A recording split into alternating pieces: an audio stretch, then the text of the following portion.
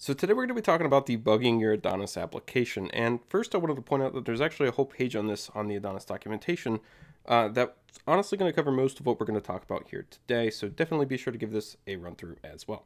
So I know that this isn't a Let's Learn lesson, but I'd like to note that within the Let's Learn project, I've gone ahead and commented out all of the signed URLs for this, and we're just rendering out the welcome page for our home page again for this lesson. So if we jump back to our localhost 3333, we should see something kind of like this. Now, as for the actual debugging here, if we jump into that welcome page, we can utilize an Edge global function to really print out anything that we need to using a method called inspect. So here, if we provide just a string to this inspect, you'll see that we see just that string. Let me go ahead and get rid of the styles here. There we go, that's a little bit better. And you'll see Adonis is actually providing styles specifically for this tag as well. So all I'm doing is calling inspect. I'm not providing any pre-tags or anything like that. Adonis is doing this nice formatting for me. So in addition to just a string, you can do an array. So we could do, let's see, an array here with another string in it. You can do an array with another object in it. We can do an object that's deeply nested. So here we can do an object with test that contains another object with our array, which contains another object with our array, which contains another object with our array. And you get the point here. So we're doing some deep nesting, and you can see it prints it out just the same. And it's also in a nice, easy to scan format as well. So this inspect's actually going to print out wherever you call inspect within your Edge page.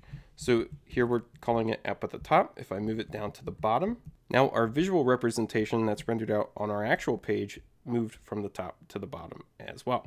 So that's going to print out wherever you have it within your page. So if you have it in the partial, it's going to be wherever that partial is. If you have it within a component, it's going to be wherever that component is, etc. The next way that we're going to go about debugging is actually using the Chromium Node Devtools. In order to actually utilize this, we need to provide an inspect flag that's a node argument. The way that I like to do that is by adding a debug script within my package.json. Okay, so let's add debug, and this will run node ace serve. And then we need to pass it a node arg, and we need to escape our string here. We need to pass it the flag inspect. So we can give that a save, stop our server, and let's give this a run. So npm run debug. Okay, and there's one line to note here. So you'll see this debugger listening on WebSocket localhost 9229 with a GUID after it. So if we actually jump into Microsoft Edge, go to your page, and open up the DevTools, you'll see this node icon now right over in the left-hand corner of your DevTools. If we go ahead and give this a click, a new DevTools window will open specifically for Node. Now, to note here, this is specifically for Chromium browsers. So Microsoft Edge, Google Chrome, Firefox DevTools does not run on Node like Chromium does. So that's why this is a Chromium only feature, at least for right now. But within the connections that are listed here, you can see our localhost 9229. So this is already listening and ready to go. So from here, all that we need to do is add some debugger tags to actually tell it to stop our execution at that debug point. So within our welcome.edge here, let's get rid of our inspect and jump back up to the top of our main here, main element. And just before our H1, Edge also has this nice little at debugger, which whenever Edge is executing our code, it will actually drop a literal debugger tag for us. So the execution will stop right here as it's running through our code. So you might get this blank screen like this. That's okay. That's just whenever it's first opening it up. You can go ahead and click next. And now you'll see that it actually opens up within the DevTools just as you were looking at the actual source. So you can see on line 33 is our debugger. You can see that it has all of our escaped HTML listed here. So if I scroll up, you can actually see the doc type, the meta tags, all that stuff. It's valid HTML. It's just we're taking a look at it as though we're viewing it as the Edge template engine for Adonis. So everything's escaped. And if we scroll down, we can actually see the underlying execution. So our at entry points scripts here is actually running state assets manager entry points script tags for app.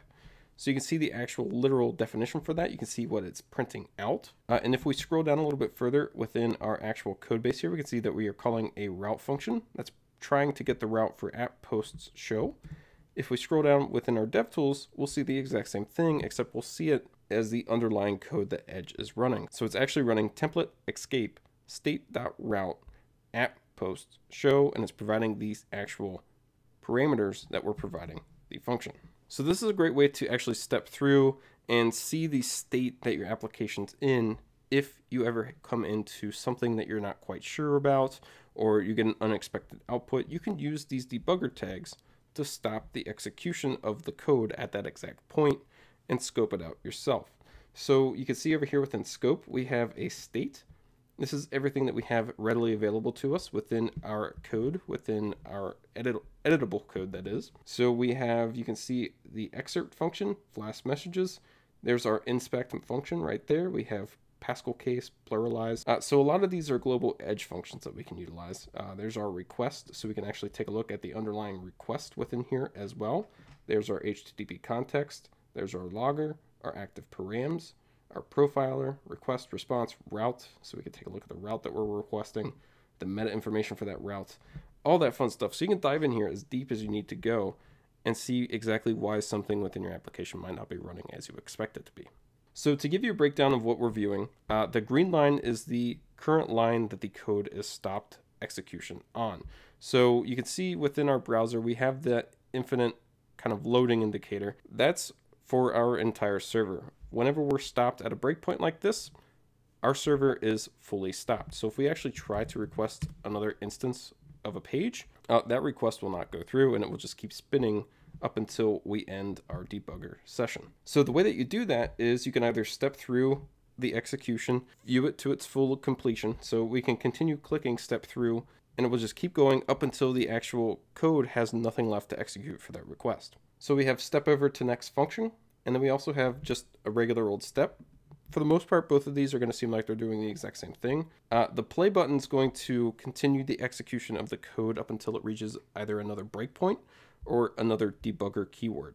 So right now, if we were to push it, it would just finalize out our requests. So here, since we've pushed it, we've completed our first request. So our initial page that we initially sent the request on is finished. However, our second page that we requested while we were debugging actually stopped at the debugger yet again. So one request is done, now we're at the next in the queue. So essentially we've just stopped at the next debugger point. Now we can also add breakpoints. So to add a breakpoint, just come over here and click on a line number to add a breakpoint. And so now if we hit the play button again, we'll stop at that breakpoint. So a breakpoint's essentially saying, hey, stop here whenever you reach it. And that's exactly what has happened. To remove it, just click on the red dot. So we've gone over the play button, we've gone over the step buttons.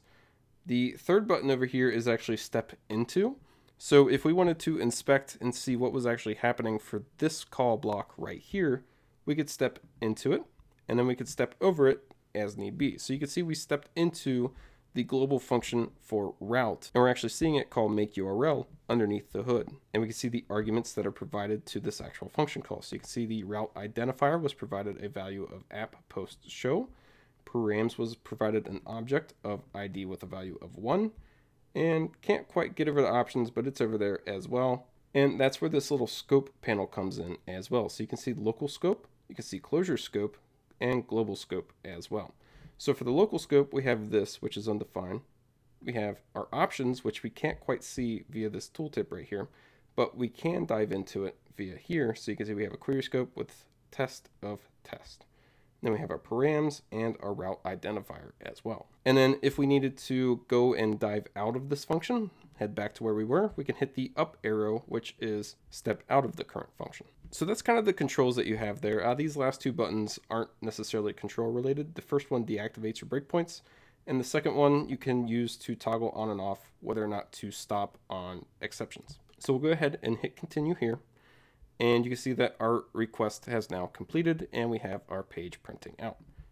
So we can go ahead and get rid of this debugger. And instead of using that debugger within an Edge template, let's now take a look at it within our controller. So let's go up to our post controller and let's go to our show function.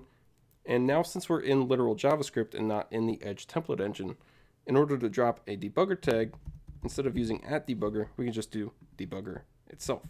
So we'll give this a save. Okay, and then we need to go back into our browser and actually request this page. Let's do posts and 3. So you can see immediately whenever we requested that, we are now stopped at that debugger point. And now we're within our controller. So you can see we're within our post controller, specifically stopped within our show at line 16. And so we can visually see that we have our params object that we are extracting out of our HTTP context contract is getting a value of ID with a value of 3. In addition to that, we can also verify that by looking over at the scope panel.